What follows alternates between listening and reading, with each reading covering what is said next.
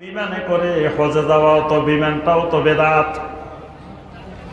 আল্লাহ রাসূল সাল্লাল্লাহু আলাইহি ওয়াসাল্লামের যুগে এই 53 বছরের ভিতরে কোরআনে কারীমের ভিতরে কোন জের জবর পেশ হরকত এগুলা ছিল না। 53 বছরের পরে কোরআনে কারীমের মধ্যে জবর জের পেশ হরকত দেওয়া হয়েছে। তাহলে এই কোরআনে কারীমের জের জবরওয়ালা কোরআন পড়াও তো বেদাত। এই 53 বছরের ভিতরে বুখারী শরীফ, মুসলিম শরীফ, তিরমিজি শরীফ, আবু দাউদ শরীফ, নাসাই শরীফ, ইবনে মাজাহ শরীফ এগুলোও তো এই 53 বছরে ছিল না। তাহলে এগুলোও তো বেদাত। আসসালামু আলাইকুম ওয়া রাহমাতুল্লাহি ওয়া বারাকাতুহু। আমার সম্মানিত ভাই ও বোনেরা, আলহামদুলিল্লাহ এতক্ষণ মুফতি মোহাম্মদ আলী সাহেব অনেক সুন্দর আলোচনা করেছেন এবং অনেক গরম আলোচনা করেছেন। তো আমি কিছুক্ষণ সময় যে আলোচনা করব এটা হলো ঠান্ডা আলোচনা। এখন আর গরম আলোচনা নাই, এখন আলোচনা হবে অল্প সময় ঠান্ডা আলোচনা, ঠান্ডা ওয়াজ। তো ঠান্ডা ওয়াজ আবার সবার কাছে পছন্দ হয় না, ভালো লাগে না। গরম ওয়াজটাই আমাদের স্বাভাবিকভাবে বেশি পছন্দ। গরম ওয়াজে রক্ত গরম হয়, তারপরে শরীরে একটা উত্তেজনা আসে, খুব ভালো লাগে। কিন্তু ভালো লাগলেও আমরা চেষ্টা করি একটু ঠান্ডা ওয়াজ করার জন্য। কারণ অপারেশন করার সময় ডাক্তারের মাথা যদি খুব গরম থাকে তাহলে রোগীর ক্ষতি হওয়ার সম্ভাবনা বেশি থাকে। এই জন্য অপারেশন করার আগে ডাক্তারের মাথা একটু ঠান্ডা থাকা লাগে। গাড়ি চালানোর আগে ড্রাইভারের মাথা একটু ঠান্ডা থাকা লাগে, তাহলে গাড়ি সুন্দরভাবে চালাতে পারে। তো এই জন্য আমরা যথাসম্ভব চেষ্টা করি ঠান্ডা মাথায়, ঠান্ডা ওয়াজে মানুষের ভিতরে বৈপ্লবিক পরিবর্তন। কারণ আমরা সমাজে গতানুগতিক ওয়াজ নসিহতে আমরা বিশ্বাসী না। আমরা মনে করি ওয়াজ নসিহত যতটুকু করব অল্প সময় করব, কিন্তু এই আলোচনার মাধ্যমে যাতে আল্লাহর বান্দাবান্দীদের মধ্যে কিছুটা পরিবর্তন আসে। তো এই পরিবর্তনটা করতে হলে এটা ঠান্ডা মাথায় করতে হয়, এটা গরম মাথায় পরিবর্তন সম্ভব না। এজন্য আমরা একেবারে ঠান্ডাভাবে অল্প সময় একটা ক্লাস করব। সব ক্লাস আবার একরকম হয় না। গণিতের ক্লাস একরকম, বাংলার ক্লাস একরকম, সমাজ বিজ্ঞানের ক্লাস আরেক রকম। এক এক ক্লাসের এক এক বৈশিষ্ট্য। তো সব ক্লাসের মজাও একই রকম না। সব ক্লাসের কোনো ক্লাসে ছাত্ররা দুষ্টামি করে বেশি, আবার কোনো ক্লাসে দুষ্টামি করে কম। সব ক্লাস একই রকম হয় না। তা আমাদের ক্লাসটা একটু ব্যতিক্রমী ক্লাস। আজকের এই ক্লাসের বিষয়বস্তু হলো বেদাত। আজকের ক্লাসের বিষয়বস্তু বেদাত। তো বেদাতটা এটা একেবারে ঠান্ডা মাথায় বুঝতে হবে। এটাতে মাথা গরম করলে বেদাতের কিছুই বোঝা যাবে না। এই জন্য খুব ঠান্ডাভাবে সূক্ষ্মভাবে বেদাত কি জিনিস, বেদাত করলে অসুবিধা কি, বেদাত আমাদের সমাজে আছে কি নাই, হাতে কলমে কয়েকটি বেদাত, এই বিষয়গুলো মোটামুটি আমরা আলোচনা করে আমাদের এই ক্লাসটা শেষ করার চেষ্টা করব ইনশাআল্লাহ। তা আপনারা কি ক্লাসটা করার জন্য রেডি আছেন তো? শেষ পর্যন্ত থাকার আশা আছে তো ইনশাআল্লাহ? কারণ ক্লাস শেষ না করে চলে গেলে ক্লাসে তো মজা পাওয়া যাবে না, বোঝা যাবে না। তাহলে আমরা আসি প্রথমে বেদাতের আলোচনায় শুরু করি। মূল বিষয়, আমরা অপ্রাসঙ্গিক কোনো কথাবার্তা বলবো না, শুধু এই প্রসঙ্গের উপরেই আমরা কিছু কথাবার্তা বলার চেষ্টা করব ইনশাআল্লাহ। তবে প্রথমেই একটা কথা বলে নিই ক্লাস শুরু করার আগে, যে আমাদের সাথে এই এলাকার কোনো ভাইয়ের সাথে কোনো ধরনের বিরোধ আছে? আপনাদের এলাকায় কি আমার কোনো জায়গা জমিন টাকা পয়সার লেনদেন আছে? নাই। তাহলে এই এলাকার কোনো ভাইয়ের সাথে বোনের সাথে আমাদের কোনো বিরোধ, এই এলাকার কোনো আলেম ওলামাদের সাথেও আমাদের কোনো বিরোধ নাই। বাংলাদেশের কোনো দল সংগঠন রাজনৈতিক অরাজনৈতিক তাদের সাথেও আমাদের কোনো বিরোধ নাই। তবে আমাদের বিরোধিতা আছে। আমাদের বিরোধিতা দুইটা জিনিসের সাথে। একটা জিনিসের নাম শিরক, আর একটা জিনিসের নাম বেদাত। আমাদের বিরোধিতা, আমাদের শত্রুতা, আমাদের দুশ্মনী এই দুইটা জিনিসের সাথে, শিরকের সাথে আর বেদাতের সাথে। কিন্তু কোন ইমাম সাহেবের সাথে, কোন আলেম ওলামার সাথে, কোন ব্যক্তির সাথে, কোন দলের সাথে আমাদের কোনো বিরোধ হিংসা এগুলো কিছুই নাই। এই জন্য আমি প্রথমে ক্লাস শুরুর আগে অনুরোধ করব যে আমরা যাতে কেউ এই ক্লাসে মনে কষ্ট না নিই, এটা অনুরোধ করেই আমরা ক্লাসটা শুরু করব ইনশাআল্লাহ। প্রথমে আসি, বেদাত কাকে বলে, বেদাতটা কি জিনিস। প্রথম তো এটা বোঝা দরকার। কি এটা বোঝা লাগবে না? কারণ আমাদের সমাজের ৯৯% মানুষ সঠিকভাবে বেদাতটা চিনতে পারে না, বেদাতটা বুঝে না। বেদাত মানে হলো ইহদাসুশ শাই আলা গায়রি মিসালিন সাবিত। মানে বেদাত শব্দের আবিধানিক অর্থ, শাব্দিক অর্থ হলো এমন কোনো একটা জিনিস আবিষ্কার করা যেই জিনিসের আগে কোনো নমুনা নাই। পূর্ববর্তী নমুনা ছাড়া নতুন করে একটা জিনিস বানাইলে এটাকে আরবেরা আরবি ভাষায় বলে থাকে বেদাত। এটাকে বলা হয় কি? বেদাত। তাহলে এখানে দুইটা কথা, একটা হলো জিনিসটা বানানো হবে নতুন, দ্বিতীয় শর্ত আগে কোনো নমুনা থাকা যাবে না।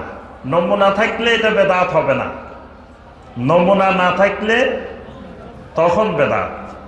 আরেকটা হলো পুরাতন থাকলে বেদাত হয় না, নতুন হইলে বেদাত হয়।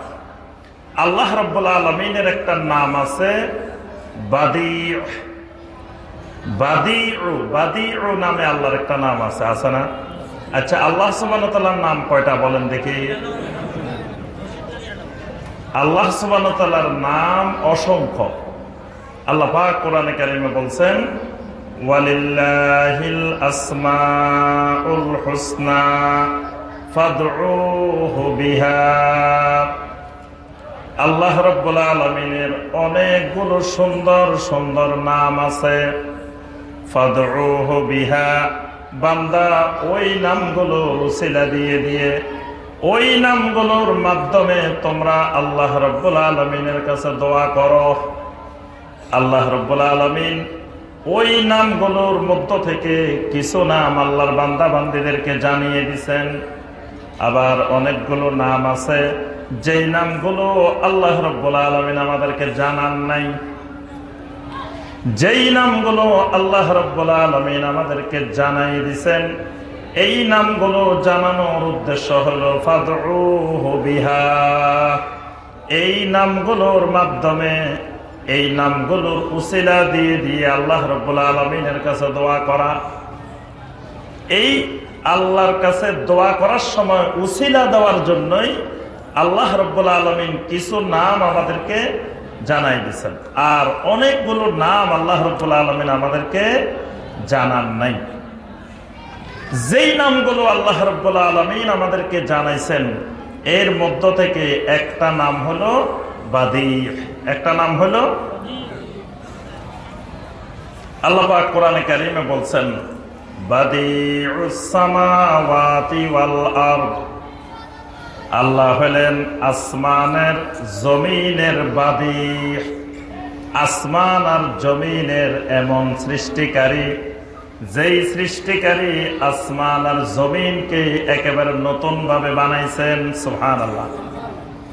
এমন সৃষ্টি আসমান জমিন, যেই সৃষ্টির আগে কোনো নমুনা ছিল না, নমুনাবিহীন বানাইছেন। আসমান আর জমিনকে আল্লাহর আগে আর কেউ বানাইছে? আল্লাহ রাব্বুল আলামিন বানানোর আগে আরো একজনে এরকম বানাইছিল, এরকম কোন কথা শুনছেন? তাহলে আল্লাহর আগে আর কেউ আসমান জমিন নতুন করে বানাইছেন কে? কথা কয় না, নতুন করে বানাইছেন কে? আবার পূর্বেকার কোন নমুনাবিহীন, যে আগে একটা থাকলে ওটা দেখি দেখি আরেকটা বানাইছে আসমান জমিন, এরকমও কোন নমুনা আগে ছিল না। এই জন্য আল্লাহ রাব্বুল আলামিন তার নিজের নাম, আল্লাহর এই নামটা আমরা দিই নাই, আল্লাহর নামটা দিছেন কে? আল্লাহ রাব্বুল আলামিন নিজেই নিজের নামটা দিছেন। নামটা দিছেন কি? বাদি। যে আল্লাহ রাব্বুল আলামিন আসমান আর জমিনকে পূর্বের নমুনা ছাড়া নতুন করে সৃষ্টি করে আল্লাহ পরিচয় দিলেন বাদিউস সামাওয়াতি ওয়াল আরদ। আল্লাহ হলেন আসমান আর জমিনের বাদি। আচ্ছা, আল্লাহ রাসূল সাল্লাল্লাহু আলাইহি সাল্লামকে আল্লাহ পাক পরিচয় করাই দিচ্ছেন, কুল মা কুনতু বিদআম মিনার রাসূল। রাসূল আপনি বলে দিন, আমি তোমাদের কাছে কোনো নতুন কোন রাসূল নই। আমি বিদআম মিনার রাসূল মানে আমি এমন রাসূল না যে রাসূল নতুন করে আসছে। আমি এমন রাসূল না যেই রাসূলের নমুনা আগে জমিনে ছিল না। আল্লাহর পরিচয় দিচ্ছেন আল্লাহ বাদী, রাসূলকে পরিচয় করে দিচ্ছেন আমার রাসূল বাদী না। কারণ আমার রাসূলকে আমি নতুন পাঠাই নাই, আমার রাসূলের আগে আমি আরো অনেক নবী রাসূল পাঠাইছি। কতজন পাঠাইছি? কথা কয় না। আল্লাহ রাসূলের আগে পৃথিবীতে নবী রাসূল কতজন আসছে? অসংখ্য অগণিত আম্বিয়া আলাইহিমুস সালাম পৃথিবীতে এসেছেন। তাহলে আল্লাহ রাসূল সাল্লাল্লাহু আলাইহি ওয়াসাল্লাম নতুন কোন রাসূল না, তার আগেও জমিনে অসংখ্য নবী রাসূল এসেছেন। আবার নবী রাসূলের নমুনা পৃথিবীতে এর আগেও ছিল। মুসা আলাইহিস সালাম রাসূল ছিলেন, দাউদ আলাইহিস সালাম রাসূল ছিলেন, ঈসা আলাইহিস সালাম রাসূল ছিলেন। তাহলে তিনি পূর্বের নমুনাবিহীন রাসূল না। এই জন্য আল্লাহ পাক আল্লাহর রাসূলকে পরিচয় করাই দিয়েছেন, কুল মা কুনতু বিদআম মিনার রাসূল। আপনি বলে দিন আমি নতুন কোন রাসূল না। তাহলে আল্লাহ হলেন বাদী, রাসূল কিন্তু বাদী না। তাহলে এখান থেকে আমরা বুঝতে পারি বেদাতের অর্থটা কি। তাহলে শরীয়তের ভাষায় বেদাত হলো ওই জিনিসগুলো, আল বিদআতু তুতলাকু আলা কুল্লি মা উহদিসা ফিদ-দীন মিম্মা লা আসলা লাহু ফিশ-শারঈ। বেদাত হইতে হলে প্রথম শর্ত হলো আল বিদআতু তুতলাকু আলা কুল্লি মা উহদিসা। প্রথম কথা হলো এই জিনিসটা নতুন হবে। বেদাত হইতে হইলে জিনিসটা হবে কি? কোন জিনিসের ভিতরে বেদাত হবে? আকীদার ভিতরে হইতে পারে, আমলের ভিতরে হইতে পারে, মুআমালাতের ভিতরে হইতে পারে, আখলাকের ভিতরে হইতে পারে। সবকিছুর ভিতরে বেদাত হইতে পারে। বেদাত খালি আমলের মধ্যে না, বেদাত আমার আকীদার ভিতরেও ঢুকতে পারে, বেদাত আমার আমলের ভিতরেও ঢুকতে পারে, বেদাত আমার মুআমালাতের ভিতরেও ঢুকতে পারে, বেদাত আমার আখলাকের ভিতরে চরিত্রের ভিতরেও ঢুকতে পারে। কারণ আল্লাহ রাসূল সাল্লাল্লাহু আলাইহি সাল্লামের ইত্তেবা করতে হয় আকীদার মধ্যেও, আমলের মধ্যেও, মুআমালাতের মধ্যেও, আখলাকের মধ্যেও। তাহলে যে কোনো এক সেক্টরে, যে কোনো একটা জায়গায় এই বেদাত ঢোকার সম্ভাবনা আছে। বেদাত একটা ভাইরাসের মতো, মারাত্মক একটা ভাইরাস। এবং এটা যেই ভাইরাসের নাম এখন আমরা শুনতেছি বেশি বেশি করে, এই ভাইরাসের চাইতেও আরো কঠিন মারাত্মক ভাইরাস। এই ভাইরাসে আক্রান্ত হইলে, করোনা ভাইরাসে আক্রান্ত হইলে, নিপা ভাইরাসে আক্রান্ত হইলে, আরো বিভিন্ন ভাইরাসে আক্রান্ত হইলে সুস্থ হওয়ারও সম্ভাবনা আছে। কিন্তু বেদাতের ভাইরাসে আক্রান্ত হইলে ওই আকীদার শুদ্ধ হয় না, ওই আমল আর শুদ্ধ হয় না, ওই আখলাক আর শুদ্ধ হয় না, একেবারে নিচ্ছিন্ন হয়ে যায়। এটা আরো একটা মারাত্মক ব্যাধি হলো বেদাত। তাহলে বেদাতের প্রথম বিষয় হিয়া কুল্লুমা উহদিসা, এটা হয় নতুন। বেদাত হয় কি? প্রথম মনে রাখবেন, বেদাত হবে কি? নতুন। আল্লাহ রাসূল সাল্লাল্লাহু আলাইহি সাল্লাম একটা হাদিস সব সময় বলতেন, যে কোনো খুতবা, যে কোনো আলোচনা শুরু করার সময় এই হাদিসটা বলতেন। 4টা কোরআনে কারিমের আয়াত আছে, এই 4টা আয়াত নবী সাল্লাল্লাহু আলাইহি সাল্লাম যখন খুতবা দিতেন এই 4টা আয়াত বলতেন, আর এই হাদিসটা সব সময় বলতেন। আম্মা বাদ ফাইন্না খায়রাল হাদিস কিতাবুল্লাহ ওয়া খায়রাল হাদি হাদি মুহাম্মাদিন সাল্লাল্লাহু আলাইহি ওয়াসাল্লাম ওয়া শাররাল উমুরি মুহদাসাতুহা ওয়া কুল্লু মুহদাসাতিন বিদআহ ওয়া কুল্লু বিদআতিন দালালা ওয়া কুল্লু দালালাতিন ফিন্নার। আল্লাহ রাসূল সাল্লাল্লাহু আলাইহি ওয়াসাল্লাম বলতেন, ওয়া কুল্লু মুহদাসাতিন বিদআহ, নতুন নতুন যা কিছু বানানো হবে এই সবগুলার নাম হলো বেদাত। নতুন যদি আকীদা বানানো হয় সেটা হলো আকীদার বেদাত, বেদাতি আকীদা। নতুন যদি কোনো আমল বানানো হয় সেটা বেদাতি আমল। নতুন যদি কোনো আখলাক বানানো হয় সেটা বেদাতি আখলাক। কুল্লু মুহদাসা, নতুন করে যেই আকীদা বা আমল যেটাই বানানো হবে এটার নাম হলো কি? ওয়া কুল্লু বিদআতিন দালালা, যত রকমের আকীদার মধ্যে বানাইলেও দলালা, আমলের মধ্যে বানাইলেও দলালা, মুআমালাতের মধ্যে বানাইলেও সেটা গুমরাহি, আখলাকের মধ্যে বানাইলেও সেটা গুমরাহি। সমস্ত বেদাত গুমরাহি। দেখতে সুন্দর মনে হলেও গুমরাহি, সুন্দর মনে না হলেও গুমরাহি। কুল্লু বেদাতিন, যত নতুন বানানো হবে, যত নতুন বানানো হবে, যত বেদাত, সমস্ত বেদাতে গুমরাহি। ওয়া কুল্লু দালালাতিন ফিন্নার, আর সমস্ত গুমরাহি মানুষকে জাহান্নামের দিকে নিয়ে যায়।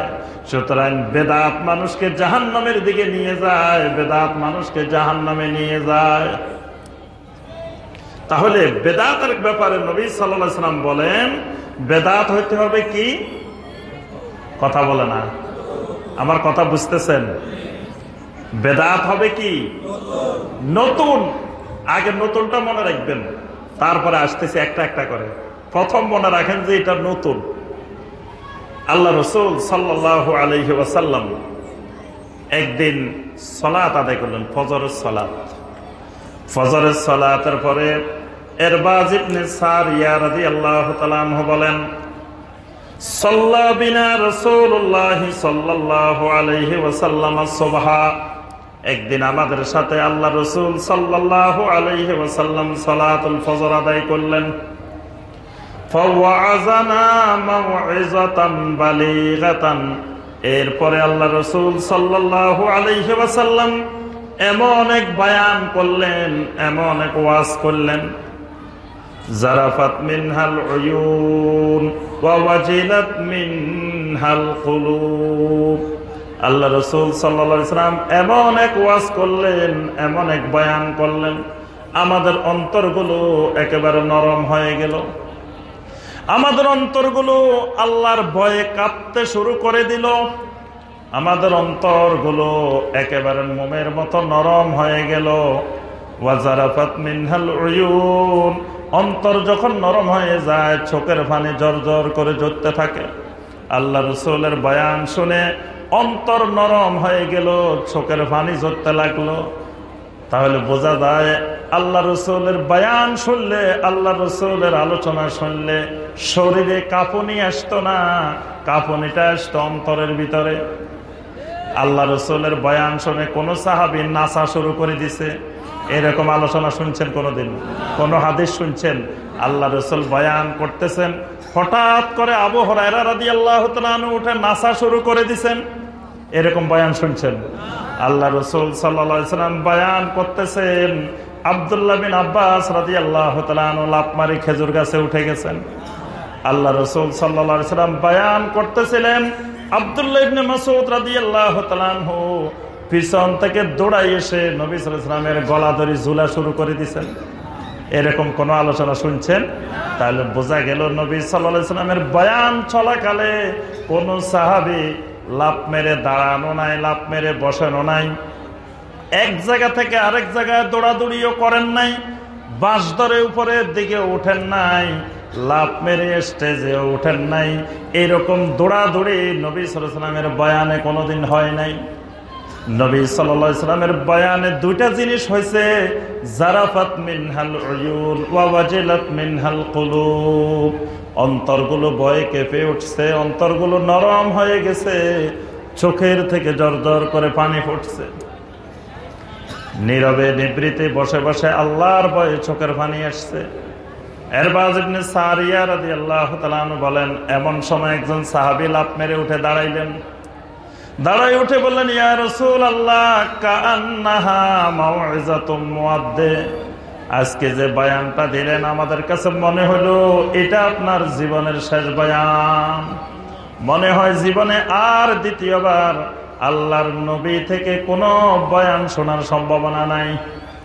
ফাআউসিনা ইয়া রাসূলুল্লাহ, হে আল্লাহর রাসূল সাল্লাল্লাহু আলাইহি ওয়াসাল্লাম, আমাদেরকে একটু ওসিয়ত করেন, একটু বয়ান করেন, শেষবারের মতো আমাদেরকে একটু ওসিয়ত করেন, কিছু আমাদেরকে নির্দেশনা দেন। আল্লাহ রাসূল সাল্লাল্লাহু আলাইহি ওয়াসাল্লাম বললেন, উসিকুম বিতাকওয়াল্লাহ, আমি তোমাদেরকে যে ওসিয়তটা করব সেটা হলো আল্লাহর ভয়, সেটা হলো তাকওয়ার ওসিয়ত। আমি তোমাদেরকে ওসিয়ত করতেছি, ওয়াসসামি'i ওয়াত-তাআতি ওয়া ইন তাআম্মারা আলাইকুম আবাদুন হাবশিয়্যুন, যদি হাবশি গোলামেরাও তোমাদের আমির নিযুক্ত হয়, ওই আমিরের আনুগত্য করবা, ওই আমিরের কথা শুনবা। আর খবরদার আমার উম্মত শোনো, ফাইন্নাহু মাইয়াইশ মিনকুম বাদি ফাসায়ারা ইখতিলাফান কাসীরা, আমার পরে যারা দুনিয়াতে বসবাস করবা আমার উম্মতেরা, দেখবে কিছুদিনের মধ্যে শুরু হবে আমি নবীর সাথে শুধু ইখতিলাফ আর ইখতিলাফ, ইখতিলাফ আর ইখতিলাফ। অর্থাৎ আমি নবী যেমনে করেছি, আমি নবীর আকীদা যেমন ছিল, আমি নবীর আমল যেমন ছিল, এরকম না হয়ে এটার সাথে দ্বিমত পোষণ করে করে নতুন নতুন ইবাদত, নতুন নতুন আকীদা, নতুন নতুন আমল বানানো হবে। তোমরা দেখবা ইখতিলাফান কাসীরা, অনেক অনেক ইখতিলাফ, অনেক অনেক বেদাত। এই ইখতিলাফ মানে বেদাত, মানে আল্লাহ রাসূল সাল্লাল্লাহু আলাইহি সাল্লামের ইত্তেবা করলে, অনুসরণ করলে সেটা হয় সুন্নাত। যখন নবী সাল্লাল্লাহু আলাইহি সাল্লামের মতো না করে ভিন্ন রকমে করা হয়, তখন এটা হয় বেদাত। এই জন্য আল্লাহ রাসূল সাল্লাল্লাহু আলাইহি সাল্লাম বলেন, আমার পরে তোমরা দেখবা অনেক মানুষ শুধু আমার সাথে ইখতিলাফ করতেছে, ইখতিলাফ করতেছে।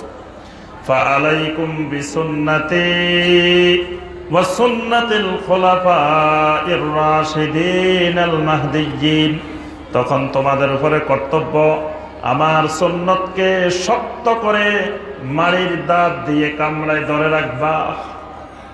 খবরদার আমার উম্মত, ওয়া ইয়্যাকুম ওয়া মুহদাসাতিল উমুর, খবরদার খবরদার, নতুন নতুন কোন আকীদা বানাইবা না, নতুন নতুন কোন আমল বানাইবা না, নতুন নতুন জিনিস বানানোর থেকে নিজেদেরকে বাঁচাই রাখবা, সতর্ক থাকবা। কারণ ফাইন্না কুল্লা মুহদাসাতিন বিদআহ, কারণ নতুন জিনিস বানাইলে ওই জিনিসটার নাম বেদাত। নতুন যেটা বানানো হবে সেটার নাম বেদাত। আচ্ছা, তাহলে আল্লাহ রাসূল সাল্লাল্লাহু আলাইহি ওয়াসাল্লাম স্পষ্ট করে দিলেন যে যেটা হবে নতুন ওইটা হবে। এখন পুরাতন কোনটা নতুন কোনটা বুঝবেন কেমনে? কারণ সব জিনিস তো পুরাতন।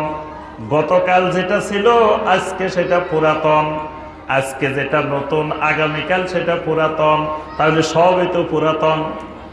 তাহলে তো নতুন কোনটাই বাংলাদেশে বা পৃথিবীতে আছে নাই, তাহলে তো বেদাতও নাই। আল্লাহ রাসূল সাল্লাল্লাহু আলাইহি ওয়াসাল্লাম এই হাদিসের মধ্যেই নির্দিষ্ট করে দিয়েছেন নতুন আর পুরাতনের সীমারেখা। নবী সাল্লাল্লাহু আলাইহি ওয়াসাল্লাম বলেন, ফাআলাইকুম বিসুন্নতি ওয়া সুন্নাতিল খুলাফায়ে রাশিদিন আল মাহদিয়্যিন।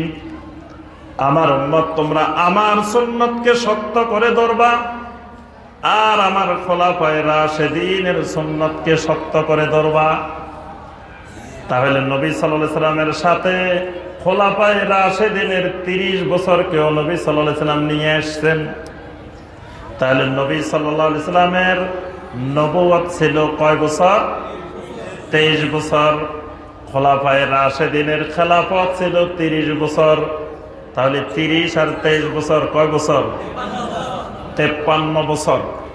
এই 53 বছরের ভিতরে যেগুলো আকীদা ছিল, ইসলামী আকীদা ছিল, এগুলা হলো সুন্নতি আকীদা। এই 53 বছরের পরে যত আকীদা বানানো হয়েছে এগুলার নাম হলো বেদাতি আকীদা।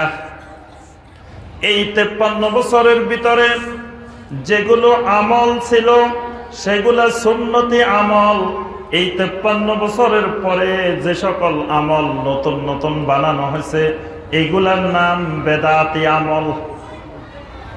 তাহলে পুরাতনের সীমা রেখা হলো এই 53 বছর। এই 53 বছরের পর্যন্ত সমস্ত আকীদা, সমস্ত আমল হলো পুরাতন। আর এই 53 বছরের পরে যত আকীদা, যত আমল বানানো হবে এগুলা সবগুলার নাম হলো বেদাত।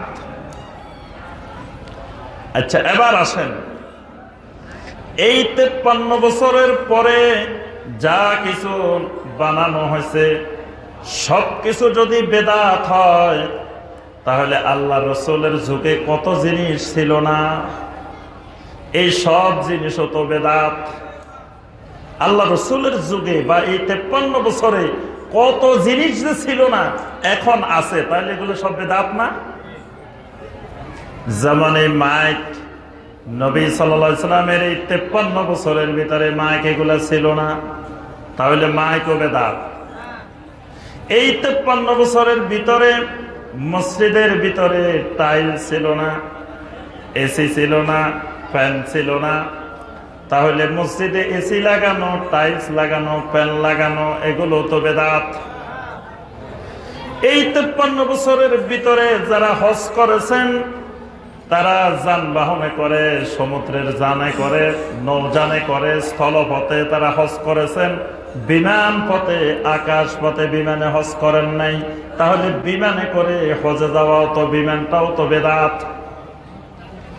আল্লাহ রাসূল সাল্লাল্লাহু আলাইহি ওয়াসাল্লামের যুগে এই 53 বছরের ভিতরে কোরআনে কারীমের ভিতরে কোনো জের, জবর, পেশ, হরকত এগুলা ছিল না। 53 বছরের পরে কোরআনে কারীমের মধ্যে জবর, জের, পেশ, হরকত দেওয়া হয়েছে। তাহলে এই কোরআনে কারীমের জের জবরওয়ালা কোরআন পড়াও তো বেদাত। এই 53 বছরের ভিতরে বুখারী শরীফ, মুসলিম শরীফ, তিরমিজি শরীফ, আবু দাউদ শরীফ, নাসাই শরীফ, ইবনে মাজাহ শরীফ এগুলোও তো এই 53 বছরে ছিল না, তাহলে এগুলোও তো বেদাত। এরকম যদি হিসাব করেন এই 53 বছরে বর্তমানে বাংলাদেশে যে আলিয়া মাদ্রাসা, কওমি মাদ্রাসা, নুরানি মাদ্রাসা, হাফেজি মাদ্রাসা, ফোরকানিয়া মাদ্রাসা, এরকম কোন মাদ্রাসা তো 53 বছরে ছিল না, তাহলে সব মাদ্রাসাও তো বেদাত। কি বলেন? প্রথম যে সংজ্ঞা দিছে যে সব নতুন হইলে 53 বছরে থাকলে এটা ইবাদত, 53 বছরে না থাকলে বেদাত, তাহলে তো সবে বেদাত। কি বলেন? 2 নম্বরে বেদাত বুঝতে হলে, বেদাত চিনতে হলে জানতে হবে বেদাত হয় ফিদ্দিন। বেদাতটার সম্পর্ক হলো দ্বীনের ভিতরে, আকীদার ভিতরে, আমলের ভিতরে, আখলাকের ভিতরে, মুআমালাতের ভিতরে।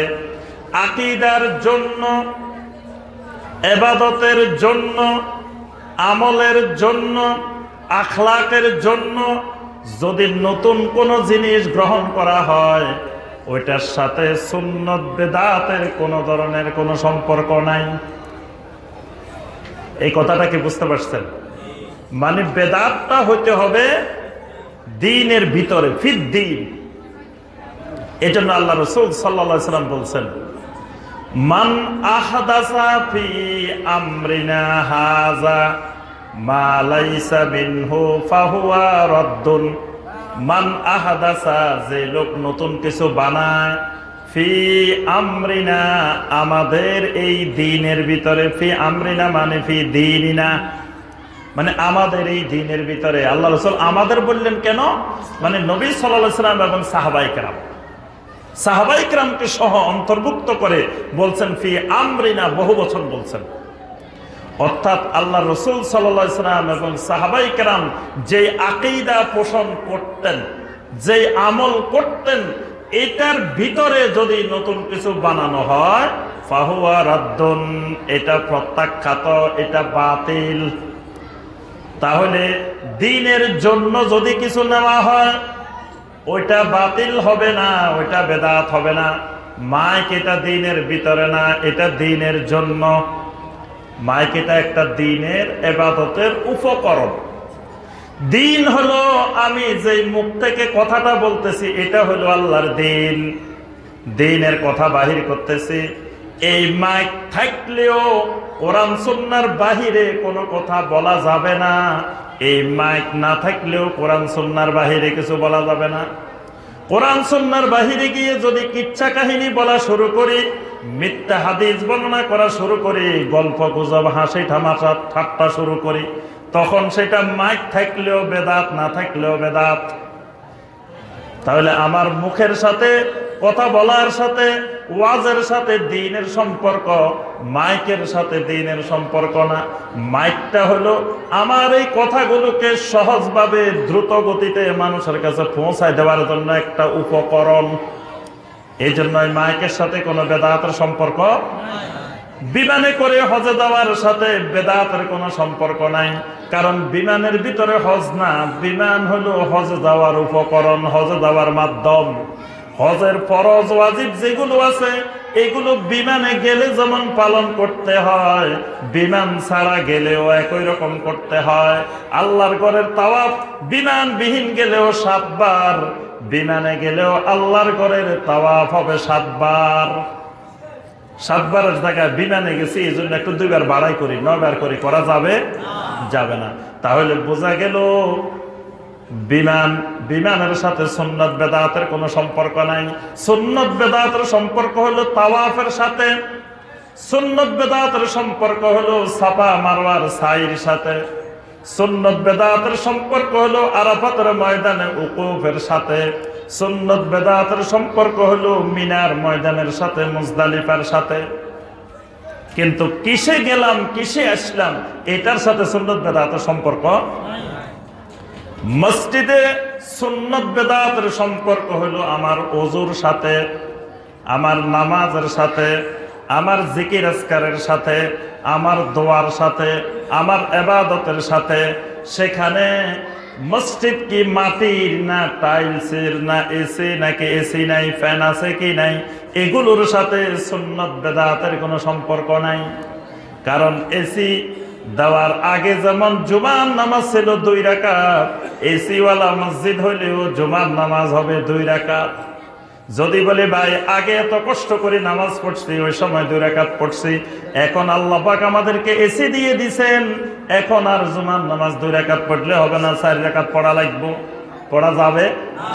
কেন যাবে না? কারণ আল্লাহ রাসূল সাল্লাল্লাহু আলাইহি ওয়াসাল্লাম সারা জীবন জুমার নামাজ 2 রাকাতেই পড়ছেন। সুতরাং এসি হইলেও 2 রাকাত, এসি না হইলেও 2 রাকাত, টাইলস হইলেও 2 রাকাত, টাইলস না হইলেও 2 রাকাত, ফ্যান থাকলেও 2 রাকাত, ফ্যান না থাকলেও 2 রাকাত। ওই 2 রাকাতের মধ্যে 1 রাকাত বাড়াইলে ওইটার নাম হয় বেদাত। কিন্তু মাটির মসজিদের পাকা বানাইলে, এসি দিলে, ফ্যান দিলে, টাইলস দিলে, এখানে কোনো সুন্নত বেদাতের সম্পর্ক নাই। আল্লাহ রাসূল সাল্লাল্লাহু আলাইহি ওয়াসাল্লাম যেই দ্বীন আমাদেরকে শিখাইছেন, ওই দ্বীন শিখার মধ্যে সুন্নত আর বেদাত। কিন্তু দ্বীন শিখানোর জন্য, দ্বীনের জন্য আলিয়া মাদ্রাসা বানাইলে সেটার সাথে সুন্নত বেদাতের কোনো সম্পর্ক নাই। দিন শিখানোর জন্য যদি কওমি মাদ্রাসার সিস্টেম বানাই, এটার সাথে সুন্নাত বেদাতের কোনো সম্পর্ক নাই। দিন শিখার জন্য যদি ফোরকানিয়া মাদ্রাসা বানাই, নুরানি মাদ্রাসা বানাই, হাফেজিয়া মাদ্রাসা বানাই, ফাজিল মাদ্রাসা বানাই, কামিল মাদ্রাসা বানাই, এটার সাথে সুন্নাত বেদাতের কোনো সম্পর্ক নাই। কিন্তু যেই মাদ্রাসায় বানাই না কেন, ওই মাদ্রাসার ভিতরে শিরক শেখানো যাবে না, ওই মাদ্রাসার ভিতরে বেদাত শেখানো যাবে না। শিখাইতে হবে আল্লাহ রাসূল সাল্লাল্লাহু আলাইহি সাল্লাম যা শিখাইছেন, সাহাবায়ে কেরাম যা শিখাইছেন, ওইটাই শেখানো লাগবে। কিন্তু মাদ্রাসা বিভিন্ন রকম হইতে পারে, এটার সাথে সুন্নাত বেদাতের কোনো সম্পর্ক নাই। তাহলে বুঝতে হবে এই যে নতুন নতুন যত জিনিস আমরা দেখি, এইগুলা হলো ইবাদতের উপকরণ, এগুলোর সাথে বেদাতের কোনো সম্পর্ক। সমাজের অনেক ভাইয়েরা বেদাতকে না বোঝার কারণে কয়, আরে মিয়া বেদাত কিচ্ছু না, এই তো সব বেদাত, নতুন নতুন সবই তো বেদাত। নতুন সব বেদাত না, এগুলোর সাথে বেদাতের কোনো সম্পর্ক। বেদাতের সম্পর্কটা হলো কিসের সাথে?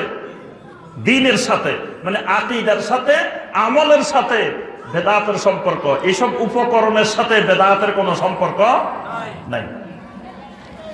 3 নম্বর জানতে হবে মিম্মা লা আসলা লাহু ফিশ শারঈ, বেদাত যেই জিনিস হবে ওই জিনিসের কোনো দলিল থাকবে না। 3 নম্বর কথা হলো বেদাতের কোনো দলিল নাই। যদি দলিল থাকে তাহলে বেদাত হয় না, সুন্নত হয়ে যায়। যদি দলিল না থাকে তখন সুন্নত হয় না, ওইটা হয়ে যায় বেদাত। তাহলে বেদাতের শর্ত হইল এটার দলিল থাকবে না, দলিল না থাকাটাই বেদাতের দলিল। এখানে 2টা জিনিস খেয়াল রাখতে হবে। প্রথম কথা হলো দলিল না থাকা, আরেকটা হলো নবী সাল্লাল্লাহু আলাইহি সাল্লাম নিষেধ করা। যদি আল্লাহ রাসূল সাল্লাল্লাহু আলাইহি সাল্লাম নিষেধ করে দেন, ওইটা বেদাত হয় না, ওইটা হারাম হয়। আল্লাহ রাসূল নিষেধ করে দিয়েছেন এটা করা যাবে না, খবরদার আমার উম্মত এটা করিও না, তখন এটা বেদাত না, এটা হয় কি? হারাম। কিন্তু আল্লাহ রাসূল নিষেধ করেন নাই, কিন্তু কাজটাও করেন নাই। আমি কাজটা করলাম আর কইলাম, আল্লাহ রাসূল কি মানা করছে নাকি? আল্লাহ রাসূল যদি মানাই করে দিতেন, নিষেধে করে দিতেন, তাহলে এটা তো আর বেদাত হইতো না, এটা হইতে তো কি? হারাম। আল্লাহ রাসূল নিষেধ করেন নাই বলে এটার নাম বেদাত। আল্লাহ রাসূল করেনও নাই, নিষেধও করেন নাই, এই জন্য এটা বেদাত। যদি আল্লাহ রাসূল নিষেধ করে দিতেন বেদাত হইতো না। আল্লাহ রাসূল করেছেন, এই দলিল পাওয়া গেছে, তখন এটা হয়ে গেছে কি? সুন্নাত। তাহলে আমাদের সমাজে দেখবেন, যখনই আপনি বেদাত বলতে যাবেন, বলবে যে এই মিয়া এটা কোন হাদিসে পাইছো, হাদিস নিয়ে আসো। এটা যে বেদাত কোন কিতাবে পাইছো, কিতাব নিয়ে আসো, দলিল নিয়ে আসো, দলিল প্রমাণ নিয়ে আসো। খালি বেদাত বেদাত করিও না মিয়া, বেদাতের কি বুঝো, দলিল দেখাও, এটা কোথায় পাইছো বেদাত। তো বেদাতের দলিল দেখাইতে যে লোকটা বলে, এই লোকটা বড় ধরনের জাহেল, কারণ বেদাতের কোনো দলিল। এই জন্য যেই সম্মানিত জাহেল ভাই আপনাদেরকে বলবেন যে ভাই এই তুমি যে এটা বেদাত কইছো, দলিল নিয়ে আসো, তো ওই সম্মানিত জাহেল ভাইকে বলবেন যে বেদাতের কোনো দলিল নাই। দলিল না থাকাটাই বেদাত, দলিল না থাকাটাই বেদাতের দলিল। যেমন আমি সবসময় বলি যে এখানে সামনে একটা সুন্দর বাড়ি, দোতলা বাড়ি, আমি ঘোষণা দিলাম যে ভাইয়েরা শোনেন, যে রাজগঞ্জের ভাইয়েরা শোনেন, বোনেরা শোনেন, এই যে এত সুন্দর একটা বাড়ি দেখছেন এখানে, বাড়ি এটা কিন্তু আমার না। এই ঘোষণা দেওয়ার পরে আপনারা সবাই আমাকে বললেন যে সাহেব শোনেন, আপনি কষ্ট করে ঢাকা থেকে আসছেন, যেহেতু আপনি কইছেন বাড়ি এটা আপনার না, আপনি দলিলটা একটু দেখান। বাড়ি এটা যে আপনার না, কোন দলিলের মূলে, কোন খতিয়ানের মূলে আপনি এটার মালিক হন নাই, ওই দলিলটা, ওই কবলাটা, ওই খতিয়ানটা একটু দেখাই যান। আচ্ছা, আমার পক্ষে ওই দলিল, ওই খতিয়ান, কবলা দেখাইতে পারবো? ওই খতিয়ান, ওই কবলা, ওই দলিল যদি আমার কাছে থাকতো তাহলে তো বাড়িটার মালিক আমি হইতাম। এগুলো কিচ্ছু নাই, এই জন্য তো বাড়িটার মালিক আমি না। তাহলে বাড়িটার মালিক আমি না এই কথা বললেও যদি দলিল চায় তো বুঝতে হবে এই লোকের মতো জাহেল লোক জমিনে আর নাই। এই জন্য সবসময় খেয়াল রাখতে হবে যে বেদাত বলার জন্য দলিল লাগে না, সুন্নত বলার জন্য দলিল লাগে। যিনি করবেন কাজটা উনি দলিল দিবেন, যিনি কাজটা করবেন না, যিনি বলবেন এটা বেদাত করা যাবে না, ওনার দলিল দেওয়া লাগবে। আরেকটা সূত্র এখানে মনে রাখবেন, হালাল হারামের ক্ষেত্রে সূত্র হলো হারামের দলিল লাগে, হালালের দলিল লাগে না। আর ইবাদতের ক্ষেত্রে মনে রাখবেন সুন্নতের দলিল লাগে, বেদাতের দলিল লাগে না। দুই জায়গায় কিন্তু উল্টা জিনিস। আমরা যে ভাত খাই, ভাত খাওয়ার কোনো দলিল আছে? কেউ যদি কয় হুজুর শায়েখ আপনি যে প্রতিদিন ভাত খান, এই ভাত খাওয়া কোন হাদিসে পাইছেন? এটা দলিল দেন, এটা যে হালাল এটা কোথায় পাইলেন? এই যে বিভিন্ন রকমের খাবার খায় বাঙালিরা, এই খাবার তো আল্লাহ রাসূল খান নাই, তাহলে খাবার এগুলো তো বেদাত নাকি?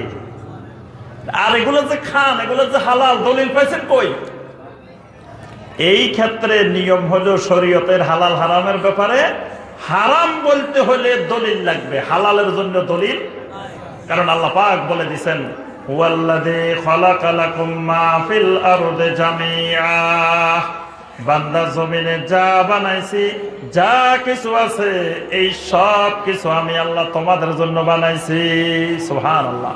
সব আমাদের জন্য, সব খাও, সব ব্যবহার করো, সব পরিধান করো, ততক্ষণ পর্যন্ত যতক্ষণ এটা নিষেধাজ্ঞার দলিল পাওয়া না যাবে। আদম আলাইহিস সালামকে আল্লাহ বলছেন ইয়া আদম উসকুন আনতা ওয়া যাওজুকাল জান্নাহ ওয়া কুলা মিনহা রাগাদান হাইসু শি'তুমা। এতটুকু যতক্ষণ পাওয়া গেছে এতক্ষণ আদম আর হাওয়া আলাইহিস সালামের জন্য জান্নাতের সব হালাল। কিন্তু পরে যখন আল্লাহ বলে দিয়েছেন ওয়ালা তাকরাবা হাযিহি শাজারা, এই গাছের নিকটে যাইও না, এই গাছটা শুধু হারাম হয়ে গেছে, বাকি সব হালাল। এই জন্য মনে রাখতে হবে যতক্ষণ আল্লাহ পাক হারাম না করবেন, আল্লাহ রাসূল সাল্লাল্লাহু আলাইহি সাল্লাম হারাম না করবেন, ততক্ষণ সব হালাল। এই জন্য কেউ যদি কয় এটা খাওয়া হালাল, এটা খাওয়া হালাল, তার দলিল লাগবে না। যদি কেউ কইছে এটা হালাল, আপনি কোন এটা কোন দলিলে পাইছো দেখাও, এটা হলো মূর্খতা, জাহালত। এই জন্য হালালের কোনো দলিল লাগে না, দলিল লাগে কিসের? হারামের। আপনি যদি কোন এই খবরদার চিংড়ি মাছ খাওয়া যাবে না, এটা হারাম, তো চিংড়ি মাছ যে হারাম আবার আপনি দলিল দেন। যিনি কব চিংড়ি মাছ হালাল ওনার দলিল দরকার নাই, যিনি কব কুচ্ছা খাওয়া হালাল ওনার দলিল দরকার নেই। আপনি যদি কোন কুচ্ছা খাওয়া হারাম, দলিল দিবেন কে? কাঁকড়া চেনেন? জি, আপনারা কি বলেন? ক্যামড়া খাওয়া হালাল যদি কেউ বলে তার দলিল লাগবে না, দলিল লাগবে কিসের? যে বলবে এটা খাওয়া হারাম তার দলিল দিতে হবে। আর ইবাদতের ক্ষেত্রে ঠিক উল্টা। ইবাদতের ক্ষেত্রে যিনি বলবেন এটা বেদাত তার কোনো দলিল দেওয়া লাগবে না, যিনি বলবেন এটা সুন্নাত দলিল দেওয়া লাগবে তার, দলিল দেওয়া লাগবে তার। এই সূত্র মনে রাখবেন। তাহলে বেদাতের কোনো দলিল। আমাদের সমাজে আরেকটা জিনিস দেখা যায়, বেদাত করছে, করার পরে বলে এই নিয়ে শোনো আল্লাহ রাসূল করেন নাই, ঠিক আছে বুঝলাম, আল্লাহ রাসূল নিষেধ করছে নাকি? এটা যে করা যাবে না আল্লাহ রাসূল মানা করছে নাকি? আল্লাহ রাসূল করেন নাই মানে নিছি, ঠিক আছে করে নাই, তা আল্লাহ রাসূল করে নাই কি হয়েছে? আল্লাহ রাসূল কি কইছে এইভাবে করা যাবে না? এই কথা তো বলেন নাই। ঠিক একই ঘটনা হাদিসের মধ্যে আসছে। মুআবিয়া রাদিয়াল্লাহু তাআলা হজ করতে গেছেন, হজ করতে গিয়ে আল্লাহর ঘরের তাওয়াফ করতেছেন চারিদিকে। আল্লাহর ঘরের কোণ কয়টা? 4টা কোণ আছে আল্লাহর ঘরের। একটা কোণে আছে হাজরা আসওয়াদ, একটা কোণের নাম রুকনে শামি, একটা কোণের নাম রুকনে ইরাকি, আরেকটা কোণের নাম রুকনে ইয়ামানি, আর একটা কোণের নাম হাজরা আসওয়াদ, রুকনে হাজরা আসওয়াদ। এখন আপনি কয়টা স্পর্শ করবেন? 2টা। রুকনে ইয়ামানি যেটা, এটাকে হাত দিয়ে স্পর্শ করবেন, স্পর্শ করা সুন্নত। আর হাজরে আসওয়াদের যে কোনটা, এটাকে স্পর্শ করবেন, এটাকে চুম্বন দিবেন, এটা সুন্নত। কিন্তু বাকি দুইটা কোন আছে, রুকনে ইরাকি, রুকনে শামি, এগুলাকে ধরাও যাবে না, চুম্বন দেওয়া যাবে না, কিছুই করা যাবে না। মুআবিয়া রাদিয়াল্লাহু তাআলা আল্লাহর ঘরে তাওয়াফ করতেছেন, সব কোনা যায় যে খালি ধরেন। আল্লাহ রসুলের সাহাবীরা সামান্য বেদাত দেখলেও সাথে সাথে বাধা দিতেন। আব্দুল্লাহ বিন আব্বাস রাদিয়াল্লাহু তাআলা আনহুর সাথে সাথে বাধা দিতেন, খবরদার, আপনি আল্লাহর ঘরের 4 কোণ আপনি স্পর্শ করতে পারেন না, আপনি দুইটা করেন আর দুইটা করিয়েন না। এখন মুআবিয়া রাদিয়াল্লাহু তাআলা আনহু বলতেছেন, এই আব্দুল্লাহ বিন আব্বাস, আল্লাহ রসুল করেন নাই ঠিক আছে, কিন্তু আল্লাহ রসুল নিষেধ করছে নাকি যে এই দুইটা ধরা যাবে না? আল্লাহ রসুল ধরেন নাই, স্পর্শ করেন নাই, এটা মেনে নিছে ঠিক আছে, কিন্তু আল্লাহ রসুল কি বলছে খবরদার আমার উম্মতেরা এই কোন দুটা ধরিও না? এই কথা তো বলেন নাই, তাহলে ধরলে আমার অসুবিধা কি? তখন আব্দুল্লাহ বিন আব্বাস রাদিয়াল্লাহু তাআলা আনহু সূরা আল আহজাবের 21 নম্বর আয়াত তেলাওয়াত করে শোনাই দিলেন, লাকাদ কানা লাকুম ফি রাসূলিল্লাহি উসওয়াতুন হাসানাহ, আল্লাহর রাসূলের মধ্যেই তোমাদের জন্য আছে উসওয়ায়ে হাসানা। আল্লাহ রাসূল যতটুকু করেছেন এতটুকুর মধ্যে উসওয়ায়ে হাসানা, এতটুকুর মধ্যে সুন্নত।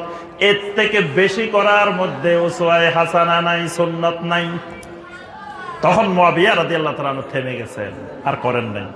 তাহলে সুন্নতের দলিল লাগে, বেদাতের দলিল লাগে না। আর বেদাতের জন্য নিষেধাজ্ঞা থাকা জরুরি না। নিষেধাজ্ঞা থাকলে এটা হারাম হয়, এটা বেদাত না। বেদাত হলো নিষেধও করে নাই, রাসূল করেনও নাই।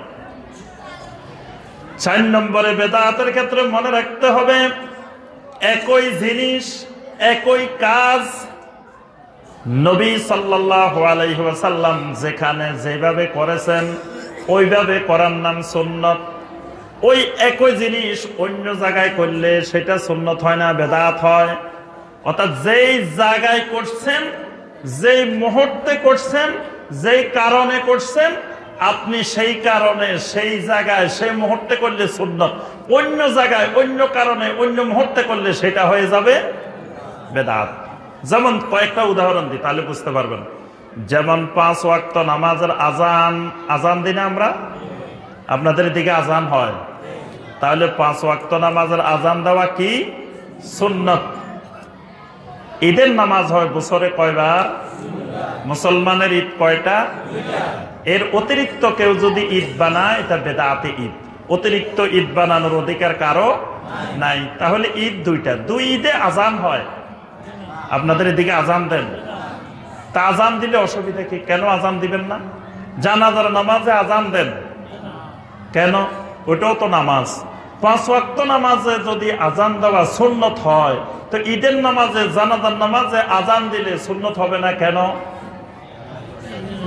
আল্লাহ রাসূল সাল্লাল্লাহু আলাইহি ওয়াসাল্লাম 5 ওয়াক্ত নামাজের জন্য আজান দিতে নির্দেশ দিয়েছেন, কিন্তু ঈদের নামাজের জন্য, জানাজার নামাজের জন্য আজান দিতে নির্দেশ দেন নাই, কিন্তু নিষেধও করেন নাই। কেউ যদি যাই কয় আমি আল্লাহ রসুলকে নিষেধ করছেন, আল্লাহ রসুল দেন নাই, দিতে বলেন নাই, তো নিষেধও তো করেন নাই, তাহলে আমরা আজান দিই। আজান দিলে সুবিধা হলো 15 মিনিট আগে আজান দিব, এলাকার সবাই মনে করবো 15 মিনিট পরে ঈদের জামাত, তাহলে সবাই চলে আসবো, সুবিধা বেশি না?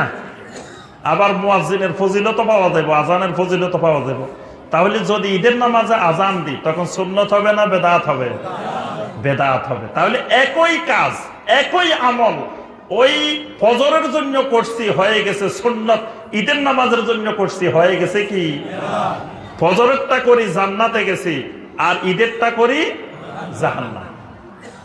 আজান দিয়ে জাহান্নামে যাওয়া লাগবে, আজান দিয়েও জাহান্নামে যাওয়া লাগবে, কারণ ওই সুন্নতের বাহিরে বেদাতি পদ্ধতিতে আজান দিছি, জানাজার নামাজে আজান দিছি, ঈদের নামাজে আজান দিছি। তাহলে একই কাজ, একই আমলও সব জায়গায় সুন্নত না। দোয়া করার সময় কোন কোন জায়গায় দোয়ার মধ্যে হাত তোলা সুন্নত, আবার কোন কোন জায়গায় দোয়ার মধ্যে হাত তোলা কয় না, দেখি বেদাত। যেমন নবী সাল্লাল্লাহু আলাইহি সাল্লাম খুতবার মধ্যে দোয়া করছিলেন না? কিসের জন্য? বৃষ্টির জন্য। আল্লাহ রাসূল সাল্লাল্লাহু আলাইহি সাল্লাম খুতবার মধ্যে মিম্বরে দাঁড়িয়ে দোয়া করছেন, হাত তুলছেন, বগলের শুভ্রতা দেখা গেছে।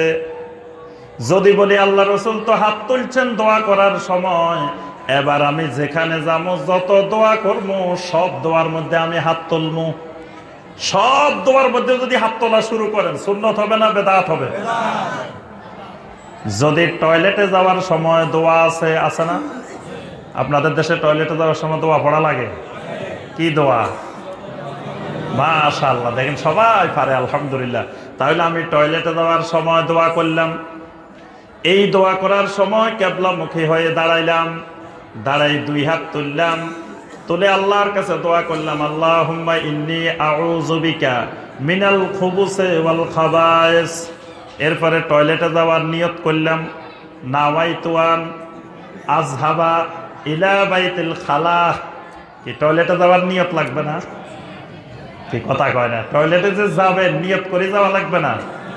ইন্নামাল আমালু বিন্নিয়াত, সমস্ত আমল তো নিয়তের উপরে নির্ভরশীল। তো টয়লেটের কাজ করবেন অথচ নিয়ত করবেন না, কেমনে হবে?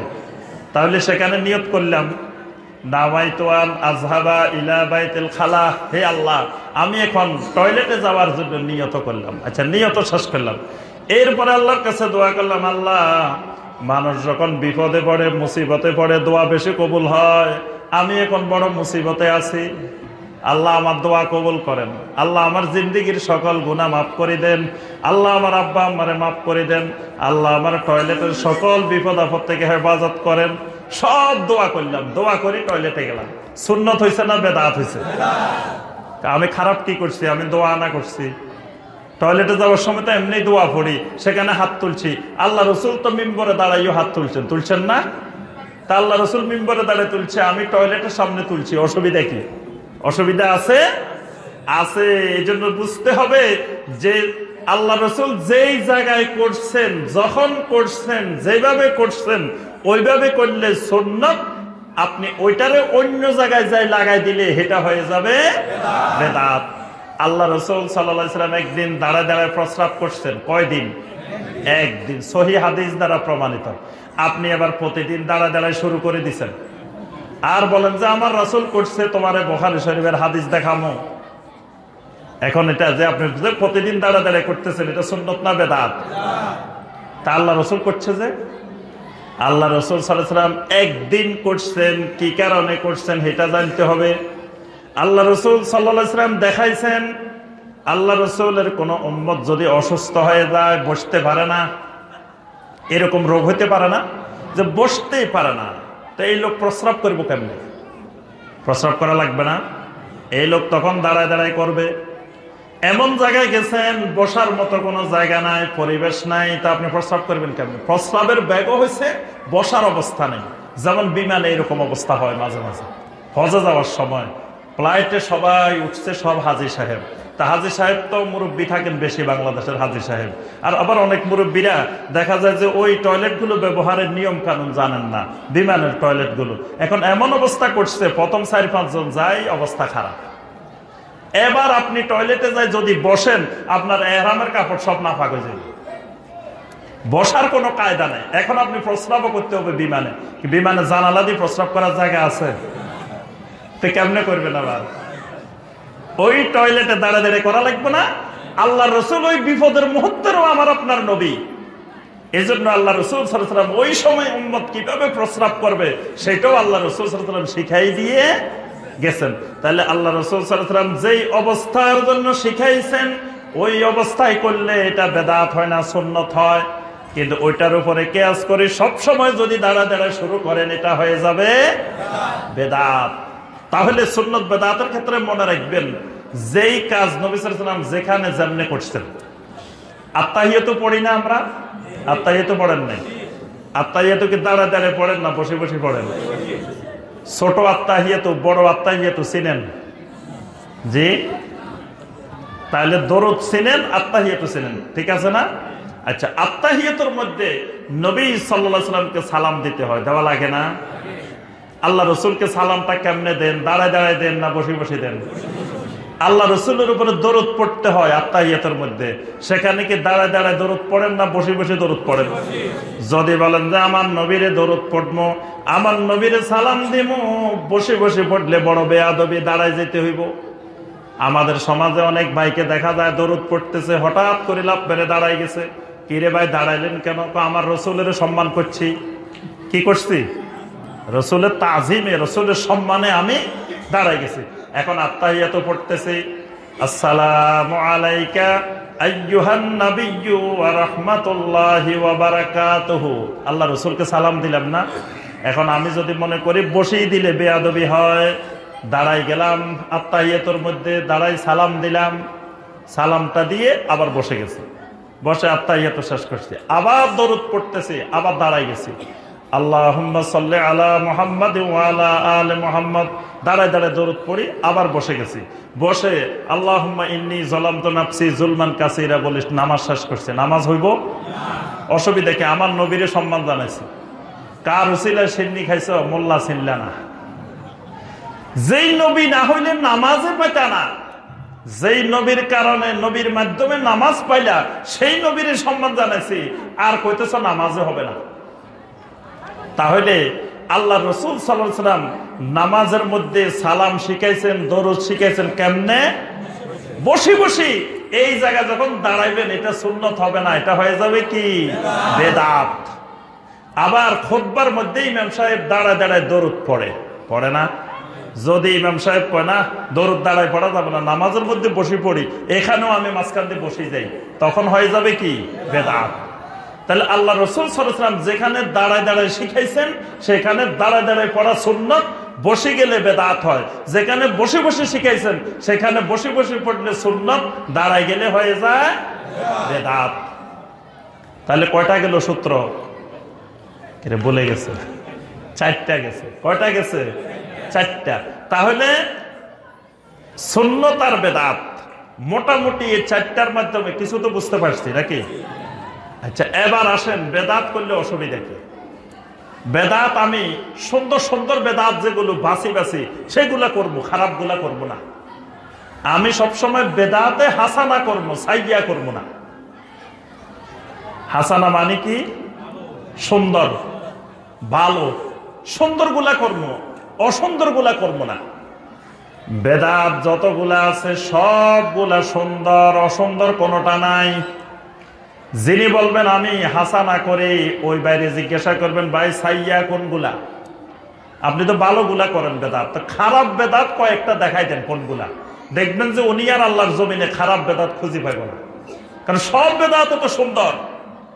কারণ 2 নম্বর জিনিস, নকল জিনিস, বেজাল জিনিস যদি সুন্দর না হয় বাজারে চলে না, মার্কেটে খায় না। এই জন্য বেজাল জিনিস, 2 নম্বর জিনিস, নকল জিনিস, এইগুলো বানানোর সময় মূল জিনিসের চাইতে সুন্দর করে বানানো লাগে। সুন্দর করে না বানাইলে ওইটা বাজারে চলে না। নকল টাকা মূল টাকার চাইতে সুন্দর বানানো লাগে। নকল জিনিস, নকল স্বর্ণ মূল স্বর্ণের চাইতে সুন্দর বানানো লাগে। ধানের মধ্যে, ধান ক্ষেতের মধ্যে যেটা আগাছা, এটা দেখবেন ধানের চেয়ে শক্তিশালী, ধানের উপরে উঠে গেছে, সারও লাগে না, ওষুধও লাগে না, কি পাওয়ারফুল হয় না? যেটা আগাছা, যেটা আপনি লাগানো নাই, এইটা কি শক্তিশালী। বেদাতটা এইরকম, বেদাত গুলো এইরকম দেখবেন যে কি শক্তিশালী, কি সুন্দর, মূল জিনিসের চাইতে, মূল ইবাদতের চাইতে। কিন্তু সুন্দর হইলেও সেটা দলালা, অসুন্দর হইলেও সেটা দলালা। বেদাত করলে প্রথম কথা হলো ওই ইবাদত আল্লাহ কবুল করবে না। বেদাত করলে যেই ইবাদতের মধ্যে বেদাত করছেন, ওই ইবাদত আল্লাহ সুবহানাহু ওয়া তাআলা কবুল করবেন না। তাহলে সারা জীবন ইবাদত করবেন, শেষে যায় দেখবেন যে ডুলার মধ্যে যা ঢুকাইছেন ডুলার নিচে দিয়ে ভাঙ্গা। সকালে দেখেন একটা মাছও নাই, সারা রাত মাছ ধরে ধরে ডুলে রেখেছেন, সকালবেলা দেখেন মাছ নাই। কিরে আমার মাছ কই গেল? ওই যে ডুলার নিচে দিয়ে ভাঙ্গা। এই বেদাতি পদ্ধতিতে যত ইবাদত করব, একটা ইবাদত আল্লাহ রাব্বুল আলামিন কবুল করবেন না। সূরা আলে ইমরানের 31 নম্বর আয়াত আল্লাহ পাক বলছেন, কুল ইন কুনতুম তুহিব্বুনাল্লাহা ফাত্তাবিউনি, আল্লাহর ইবাদতের শর্ত হলো ফাত্তাবিউনি। প্রত্যেকটা ইবাদত নবী সাল্লাল্লাহু আলাইহি সাল্লামের সুন্নতের অনুসরণে হইতে হবে, এর বাহিরে গেলে ওই ইবাদত আল্লাহ কবুল করেন না। 2 নম্বর ক্ষতি, বেদাত করলে ওই আকীদার ক্ষেত্রে বেদাত হলে শিরক হয়ে যায়, কুফর হয়ে যায়। আকীদার মধ্যে যদি কোনো বেদাত ঢুকে, ওই বেদাতটা শিরক হয়ে যায়, কুফর হয়ে যায়, স্থায়ী জাহান্নামী হয়ে যায়। 3 নম্বর ক্ষতি, আল্লাহ রাসূল সাল্লাল্লাহু আলাইহি সাল্লামের শাফাআত, হাউজে কাউসার পাওয়া যাবে না। কিয়ামতের ময়দানে কত মানুষ দৌড়ায় দৌড়ায় হাউজে কাউসারের দিকে আসতে থাকবে, ফেরেশতারা বাধা দিবে, লাঠি নিয়ে দাঁড়ায় থাকবে, খবরদার এদিকে যাওয়া যাবে না। আল্লাহ রাসূল তাকায় দেখে এরা তো আমার উম্মত। নবী সাল্লাল্লাহু আলাইহি সাল্লাম বলতেছেন, হাউলাই উম্মতি, হাউলাই উম্মতি, এরা আমার উম্মত, এরা আমার উম্মত, ছেড়ে দাও, এদেরকে 1 গ্লাস হাউজে কাউসারের পানি পান করাই দিই। কারণ একবার যে হাউজে কাউসারের একটা গ্লাস পানি পান করতে পারবে, জান্নাতে ঢোকা পর্যন্ত আল্লাহর এই বান্দার কোনো পিপাসা লাগবে না। সুবহানাল্লাহ। 1 গ্লাস খাইতে পারলে বাস, আর জান্নাতে ঢোকা পর্যন্ত কোনো পিপাসা নাই। আল্লাহ রাসূল ডাকবেন, আহারে আমার উম্মতটারে খাওয়াই দিই। ফেরেশতারা বলবেন, ইন্নাকা লা তাদরি মা আহদাসু বাদাক, আপনি তো জানেন না এরা আপনি দুনিয়া থেকে আসার পরে আপনার রেখে যাওয়া আকীদার ভিতরে, আপনি রেখে যাওয়া ইবাদতের ভিতরে কত নতুন নতুন জিনিস বানাইছে, বেদাত বানাইছে। এরা বেদাতের উপরে ছিল, এটা আপনি জানেন না। সুতরাং যারা বেদাত করেছে এরা আপনার হাউজে কাউসার পাবে না।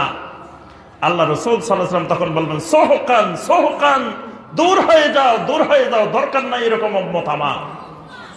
যে উম্মত আমার রেখে যাওয়া পূর্ণাঙ্গ দ্বীনের ভিতরে সুন্নতের বাহিরে বেদাত বানাইছে, এরকম উম্মত আমার কিয়ামতের ময়দানে দরকার নাই।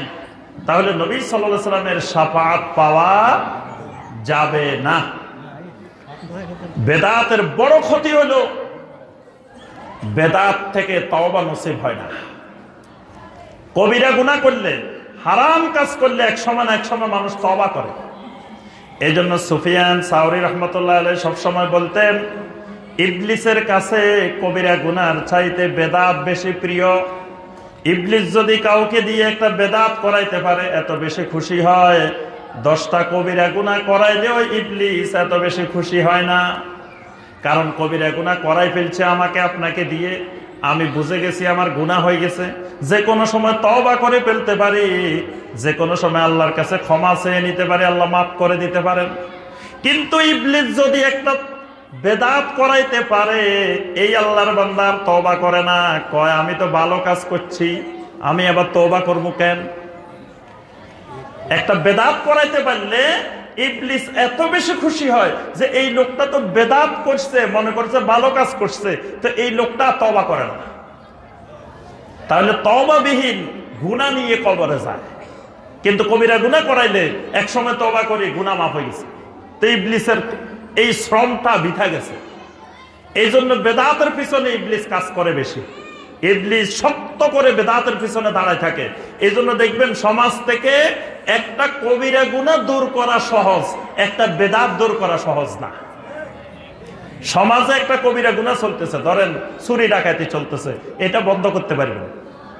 সমাজে একটা জেনা ব্যভিচার চলতেছে, এইটা ইচ্ছা করলে আপনি বন্ধ করতে পারবেন। কবিরা গুনাহ চলতেছে, সমাজে মদ পান চলতেছে, কবিরা গুনাহ চলতেছে, ইচ্ছা করলে আপনি চেষ্টা করলে বন্ধ করতে পারবেন। কিন্তু একটা বেদাত চলতেছে, এইটা ইচ্ছা করলে আপনি যত প্রভাবশালী, যত ক্ষমতাশালী হন, বন্ধ করতে পারবেন না। তখন দেখবেন ভালো মানুষগুলোই, যে মানুষগুলোকে আমরা বলি যে সমাজের আল্লাহওয়ালা মানুষ, আল্লাহর ওলি মানুষ, বুজুর্গ মানুষ, ওই মানুষগুলো বেদাতের পক্ষে শক্ত হয়ে দাঁড়ায়। কারণ কি? কারণ ইবলিস এটার পিছনে খুঁটি গাড়ে, ছাগলের খুঁটি আছে না, এরকম শক্ত করে খুঁটি গাড়ে যে এই বেদাত যদি দূর হয়ে যায় তাহলে আমার সমস্ত ব্যথা, সমস্ত কষ্ট সব বৃথা যাবে। এই জন্য সমাজ থেকে বেদাত নির্মূল করা সবচেয়ে জটিল, সবচেয়ে কঠিন। এই জন্য আমার ভাইরা এবং বোনেরা, বেদাত করা কি যাবে? বেদাত থেকে 100 গজ সবসময় নিরাপদ দূরত্ব বজায় রাখা লাগবে। কি বলেন? না, রাজি হয় না। কারণ কয় আমরা বেদাত ছাড়া চলতে পারবো না। কি বেদাত ছাড়া চলতে পারবো? পারবো। প্রয়োজনে আমি একা থাকবো, একা। পুরা সমাজের সব মানুষ বেদাত করব, আমি একজনে এক জামাত, একজন বেদাত মুক্ত থাকবো। আল্লাহর জমিনে এত নবী রাসূল ছিলেন, জমিনে একজনই ইমানদার, আর তার কোনো সাথী নাই, সঙ্গী নাই, কেউ নেই। কত নবী জমিনে আসছে, একজনই নবী, একজনই উম্মত, আর কোনো উম্মত নাই। কিয়ামতের ময়দানে অনেক নবী আসবে, কোনো উম্মত নাই। উনি একা সারা জীবন দাওয়াতে কাজ করছেন, একজনও আসে নাই। এজন্য সমাজের 99 জন সবাই বেদাত করবে, কিন্তু আমি বেদাত করব না। বেদাতের বিপক্ষে, সুন্নতের পক্ষে আমি শক্ত হয়ে দাঁড়িয়ে থাকব, স্রোতের বিপরীতে। এরকম ঈমানওয়ালা হইলে আল্লাহ রাব্বুল আলামিন আমাদেরকে দুনিয়া এবং আখিরাতে সাহায্য করবেন। আল্লাহর সাহায্য পাওয়া যাবে আল্লাহর পক্ষ থেকে। ঈমানের জিনাত, ঈমানের কুওয়াত আল্লাহ আরো বাড়াই দিবেন, ঈমান বৃদ্ধি করবেন। দেখবেন বেদাত যত ছাড়বেন ঈমান তত বাড়বে, বেদাত যত ছাড়বেন ঈমান তত বাড়বে। এবার আসেন কয়েকটা বেদাতের উদাহরণ দিয়ে শেষ করব। আমাদের বাংলাদেশের বহুল প্রচলিত কিছু বেদাতের আমরা কয়েকটা সংক্ষেপে উদাহরণ দিয়ে শেষ করব। আকীদার বেদাতে আসেন। আকীদার বেদাত, বিশ্বাসের বেদাত। বিশ্বাসের বেদাতের মধ্যে ঢুকছে, প্রথম নম্বরে ঢুকছে আল্লাহ মানুষের ভিতরে ঢুকে, মানুষ আল্লাহর ভিতরে ঢুকে। কি নাউজুবিল্লাহ কয় না? আল্লাহ মানুষের ভিতরে ঢুকতে পারে? মানুষের ভিতরে আল্লাহ কেমনে ঢুকে? জাল হাদিস বানানো হয়েছে কালবুল মুমিনে আরশুল্লাহ। কয় দেখো আল্লাহ আসমান জমিনে কোনো জায়গায় আল্লাহর জায়গা হয় না, কিন্তু মুমিনের ছোট্ট একটা কলবের ভিতরে আল্লাহর জায়গা হয়। মুমিনের কলব নাকি আল্লাহর আরশ। নাউজুবিল্লাহ। মানুষের ভিতরে আল্লাহ ঢুকে, এটা অমুসলিমদের মুশরিকদের বিশ্বাস। মুশরিকেরা গরুর পূজা করে, কয় কেন? গরুর ভিতরে আল্লাহ ঢুকছে। মুশরিকেরা অনেক জিনিসের ইবাদত করে, কয় এই জিনিসের ভিতরে আল্লাহ আছে, এটারে পূজা করলে, এটারে ইবাদত করলে আল্লাহরে পাওয়া যাবে। একজন মুসলিমও কয় মুমিনের কলবে আল্লাহ ঢুকে গেছে। নাউজুবিল্লাহ। এটা বেদাতি আকীদা, শিরকি আকীদা, কুফরি আকীদা। এরপরে কয় আল্লাহর কোনো আকার নাই, আল্লাহ নিরাকার। আচ্ছা, তো আল্লাহ নিরাকার, ঠিক আছে, তা আপনি আবার আল্লাহর কাছে দোয়া করতেছেন জান্নাত দোজখ সে মাই কিয়া করো আর জো হে মাই তুঝে দেখা করো। আল্লাহ জান্নাতও চাই না, জাহান্নামও চাই না, খালি তোমার সাথে দেখা করতে চাই। তা আল্লাহর সাথে দেখা করবেন তা কি? আল্লাহ তো আকারে নাই। আল্লাহরে দেখবেন কেমন? আকার না থাকলে কিছু দেখা যায়? তা আল্লাহরে দেখবেন কি? আপনি আল্লাহরে দেখতে চান, আল্লাহর দিদার চান, আবার কোন আল্লাহর আকার নাই? আল্লাহ রাব্বুল আলামিন নিজেই আল্লাহর আকার বর্ণনা করেছেন। আমার আপনার অস্বীকার করার কোনো উপায়? তবে আল্লাহর আকার আল্লাহর মতো। আল্লাহর আকার কেমন আমরা জানি না, এটা আল্লাহ জানেন। আল্লাহ না বললে আমরা জানতাম না। আল্লাহ নিজে যতদূর জানাইছেন ঠিক ততটুকুর উপরে ঈমান আনতে হবে, অস্বীকার করা যাবে না। আল্লাহ কয় আমার হাত আছে, আমি কই না না না নাউজুবিল্লাহ, আল্লাহর কেমনে আবার হাত থাকে? আল্লাহ কয় আমার কবজা আছে, কয় নাউজুবিল্লাহ, আল্লাহর আবার কবজা থাকে কেমনে? আল্লাহ কয় আছে, আমি না বলার কে? কিন্তু এটা কেমন, এটার ধরন, এটার আকৃতি আমরা জানি না। কারণ আল্লাহ বলছে লাইসা কামিসলিহি শাই, আল্লাহ কোনো মাখলুকের মতো না, কোনো জিনিসের মতো না। তাহলে আল্লাহর হাত মানুষের হাতের মতো না, কোনো মাখলুকের হাতের মতো না, আল্লাহর হাত আল্লাহর হাতের মতো। কিন্তু আপনার অস্বীকার করার উপায়, এই অস্বীকার করাটা আকীদার বেদাত। তারপরে কয় শুনেন, আল্লাহ রাব্বুল আলামিন সব জায়গায় বিরাজমান। আল্লাহ নিজে কোরআনে হাদিসে কোন জায়গায় আল্লাহ নিজে সব জায়গায় বিরাজমান বলেন নাই। আল্লাহর এলেম সব জায়গায় বিরাজমান, আল্লাহর ক্ষমতা সব জায়গায় বিরাজমান, আল্লাহর দৃষ্টি সব জায়গায় বিরাজমান, আল্লাহর শ্রবণ শক্তি সব জায়গায় বিরাজমান। আল্লাহ দেখে না এমন কোনো কাজ কোথাও করা সম্ভব না, আল্লাহ শুনে না এমন কিছু করা সম্ভব না, আল্লাহ জানে না এমন কিছু করা সম্ভব না, আল্লাহর ক্ষমতা নাই এমন কিছু করা সম্ভব না। কিন্তু আল্লাহ সব জায়গায় বিরাজমান নন। আল্লাহু ফিস সামা, আল্লাহ কোথায়? আকাশে। দোয়া করার সময় হাত কোন দিকে উঠে? দোয়া করার সময় হাত কোন দিকে? রব্বানা যালামনা আনফুসানা ওয়া ইল্লাম তাগফির লানা ওয়া তারহামনা লানাকুনান্না মিনাল খাসিরিন। হাত তুলে কোন দিকে? উপরের দিকে, কারণ আমার আল্লাহ রাব্বুল আলামিন উপরের দিকে। যদি আমার আল্লাহ চারিদিকে থাকতো তাহলে দোয়া করতাম রব্বানা আতিনা ফিদ দুনিয়া হাসানা ওয়া ফিল আখিরাতি হাসানা ওয়া কিনা আযাবান নার। হাত চারিদিকে ঘুরানো লাগতো না? কি কথা কয় না? আল্লাহ যদি চারিদিকে হয় তাহলে হাত চারিদিকে ঘুরে ঘুরে দোয়া করা লাগতো না? দোয়া করার সময় কি ঘুরে নি? কোন দিকে তুলি? খালি উপরের দিকে, কারণ আমাদের মাওলা আল্লাহ রাসূল সাল্লাল্লাহু আলাইহি ওয়াসাল্লামের মেরাজ হয়েছে কোন দিকে? মেরাজ হয়েছে কোন দিকে? যদি আল্লাহ সব জায়গায় বিরাজমান, সব জায়গায় থাকে, তো মেরাজ তো হইব জমিনে চারিদিকে। আকাশে যাওয়ার দরকার কি? উপরে গেছে কেন? অসংখ্য শত শত দলিল বিদ্যমান আল্লাহ রাব্বুল আলামিন কোথায়? আকাশে। সুতরাং আল্লাহর অবস্থান নিয়ে যদি নতুন ধরনের আকীদা বানাই, এটার নাম বেদাতি আকীদা। আল্লাহর মোহাম্মদ একই, নাউজুবিল্লাহ। দেখো, আল্লাহর মধ্যেও 5টা অক্ষর, মোহাম্মদের মধ্যেও 5টা অক্ষর। আল্লাহর মধ্যেও নুক্তা নাই, মোহাম্মদের মধ্যেও নুক্তা নাই। আল্লাহর মধ্যে একটা তাসদীদ, মোহাম্মদের মধ্যে একটা তাসদীদ। দেখো, আহমদ আর আহাদের মধ্যে কোনো পার্থক্য নাই। একজনের নাম আহমদ, আরেকজনের নাম আহাদ। মাঝখানে মিমের পর্দা তুলে দিলে আহমদ আর আহাদ এক হয়ে যায়, নাউজুবিল্লাহ। এই আকীদার নাম বেদাতি আকীদা, নতুন আকীদা। এই জাতীয় অসংখ্য আকীদা আছে সমাজে, এই আকীদাগুলোর নাম বেদাতি আকীদা। এবার আসেন কিছু বেদাতি আমল। দোয়ার মধ্যে বেদাতি দোয়া, দোয়ার মধ্যেও আছে কি? বেদাতি দোয়া। আল্লাহ পাক বলছেন উদউ রাব্বাকুম তাদাররুআন ওয়া খীফা। ও আমার বান্দারা, আল্লাহর কাছে দোয়া করো অনুনয় বিনয় করে, গোপনে গোপনে কাতর সুরে আল্লাহর কাছে দোয়া করো। দোয়া করা একটা গুরুত্বপূর্ণ ইবাদত। কিন্তু দেখা যায় দোয়ার নামে আমরা যখন দোয়া করি, নবী সাল্লাল্লাহু আলাইহি ওয়াসাল্লাম যেখানে একা একা দোয়া করছেন সেখানে একা একা দোয়া করা সুন্নাত, যেখানে জামাতবদ্ধ করছেন সেখানে জামাতবদ্ধ করা সুন্নাত। একাকী দোয়ারে জামাতবদ্ধ করা, জামাতবদ্ধ দোয়ারে একাকী করা, দুটাই বেদাত। ফজরের নামাজ কয় রাকাত? ফরজ হইল 2 রাকাত, সুন্নাত কয় রাকাত? সুন্নাত 2 রাকাত একাকী পড়তে হয় না জামাতে পড়তে হয়? ফরজ 2 রাকাত একা একা না জামাতে? যদি বলি শুনেন, আজকে আমি আপনাদের এলাকায় আছি, অনেক দূরের থেকে আসছি, সুতরাং আজকে আমি ফজরের নামাজে ইমামতি করব, সুন্নত 2 রাকাত জামাতে পড়ামো, ফরজ 2 রাকাত জামাতে পড়ামো, পড়বেন? যত বড় হুজুর পড়বেন? কেন? অসুবিধা কি? জামাতে পড়তে সওয়াব বেশি না? তো সুন্নত 2 রাকাত আজকে জামাতে পড়ছেন, সওয়াব বেশি হইব না? সওয়াব বেশি হবে না, কারণ একাকী ইবাদতের একাকী পড়লে সওয়াব বেশি, আর জামাতবদ্ধ ইবাদত জামাতবদ্ধ পড়লে সওয়াব বেশি। তাহলে দোয়াও একটা ইবাদত।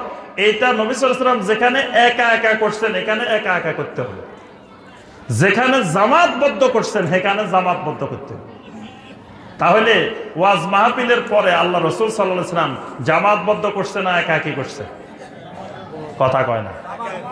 একা একা করছে। প্রত্যেকে একা একা দোয়া করতে করতে উঠে গেছে, সুবহানাকা আল্লাহুম্মা ওয়া বিহামদিকা আশহাদু আল্লা ইলাহা ইল্লা আনতা আস্তাগফিরুকা ওয়া আতুবু ইলাইক। এটার নাম কাফারাতুল মাজলিস। এই দোয়া পড়তে পড়তে উঠে চলে যাবে, বক্তাও উঠে চলে যাবে, শ্রোতাও চলে যাবে। এটা হলো নবী সাল্লাল্লাহু আলাইহি ওয়াসাল্লামের দোয়া সুন্নাত। কিন্তু বক্তাও বসে রয়েছে, শ্রোতাও বসে রয়েছে, আধা ঘন্টা ধরে আখেরি মুনাজাত, 1 ঘন্টা ধরে আখেরি মুনাজাত, দোয়ার বেদাত। এটা কিসের বেদাত? দোয়ার বেদাত। বরং এই দোয়াটা করলে, বেদাতি দোয়া করলে অনেক ভাইয়েরা খুশি হয়, অনেক বোনেরা খুশি হয়, কয় এত সুন্দর এক দোয়া যে করছে, মাশাআল্লাহ, একেবারে চোখের পানি ফেলাই দিছে, এত সুন্দর দোয়া, কি খুশি। ওই দিন এক মাহফিলে গেছে, এক মেহমান আসছে, প্রধান মেহমান আসে, কয় হুজুর আমার জন্য একটু দোয়া করেন। কয় অমুক পীর সাহেবের কইছি 10 মিনিট দোয়া করতে, হুজুরে আমার জন্য 20 মিনিট দোয়া করে দিছে।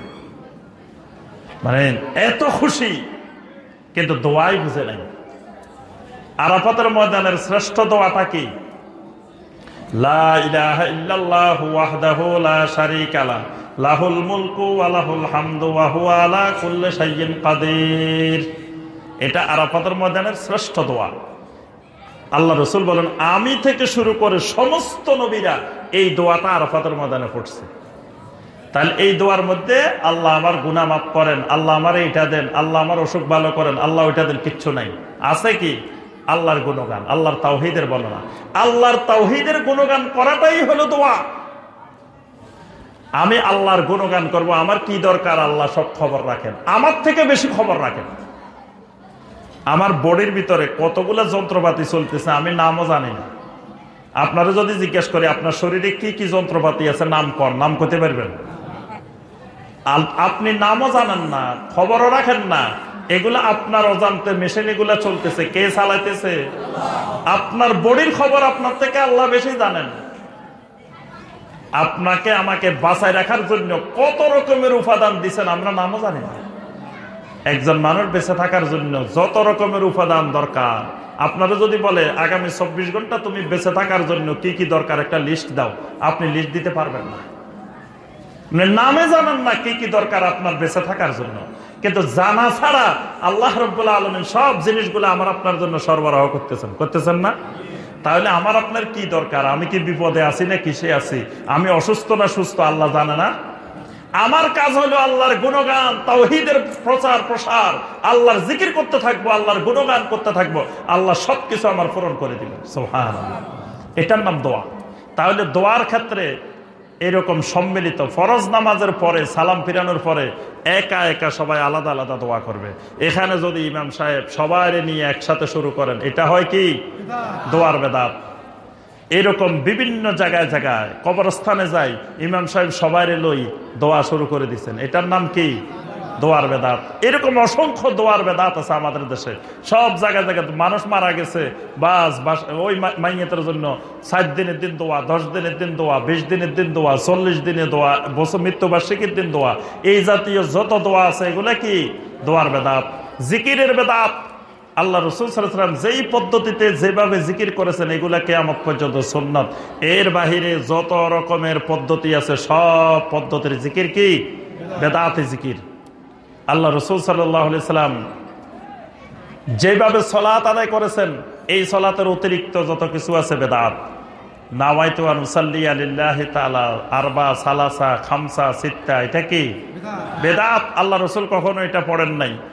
যায় নামাজে দাঁড়ায় ইন্নী ওয়াজ্জাহতু ওয়াজহিয়া লিল্লাযী, এটা কি? বেদাত। তারপরে ওযুর নিয়ত, ওযুর দোয়া, এগুলা কি? বেদাত। এরকম প্রত্যেকটা ইবাদত একটা একটা করে দেখবেন, প্রত্যেক ইবাদতের মধ্যে আজানের আগেও বেদাত আছে, পরেও বেদাত আছে।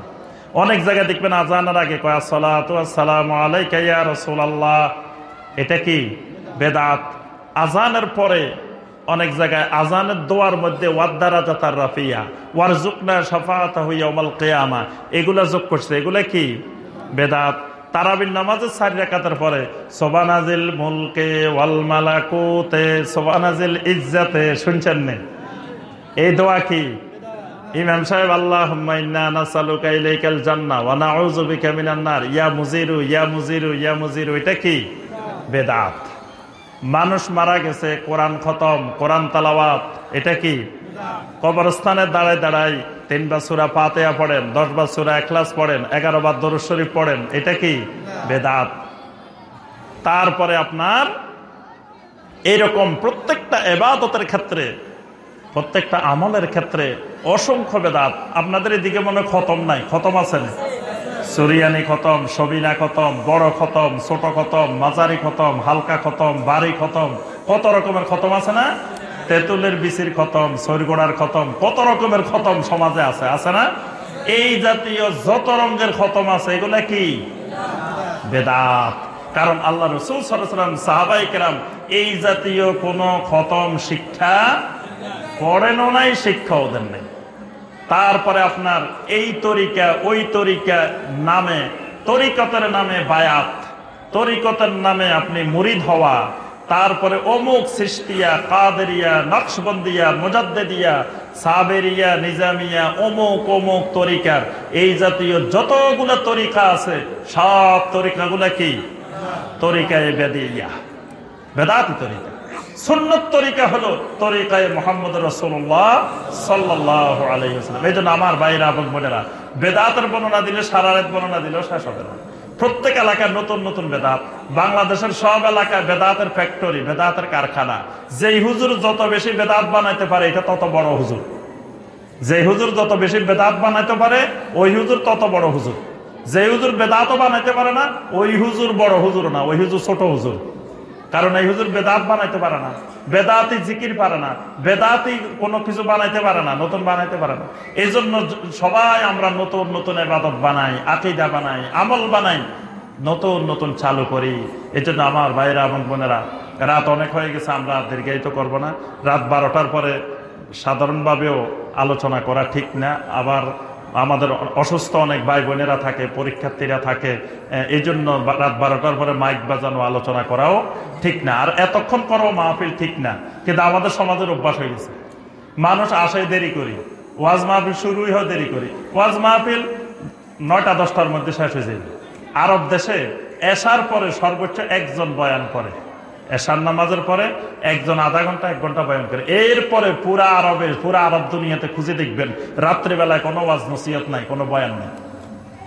যা বয়ান সব দিনে। মসজিদে নববীতে দেখবেন ফজরের পরে বয়ান, জোহরের পরে বয়ান, আসরের পরে বয়ান, মাগরিবের পরে বয়ান, এশার পরে এই আধা ঘন্টা 1 ঘন্টার বয়ান, এরপরে আর কোনো বয়ান নাই। এটাই নবী সাল্লাল্লাহু আলাইহি ওয়াসাল্লামের সুন্নাহ। কিন্তু আমরা ওই সুন্নাত থেকে দূরে সরে গেছি। দূরে সরে যাওয়ার কারণে আমাদের অবস্থা মালসিকাতার মতো হয়েছে। মালসিকাতা চিনেন নাই? কথা কয় না। মালসিকাতা চিনেন?